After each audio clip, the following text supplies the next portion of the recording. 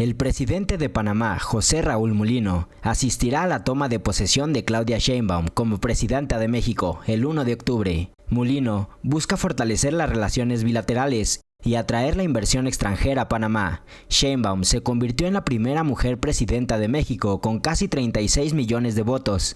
Ha invitado a varios líderes internacionales, incluido Vladimir Putin, pero ha excluido a Ecuador y Perú, lo que ha generado controversia. La asistencia del rey Felipe VI de España aún no ha sido confirmada.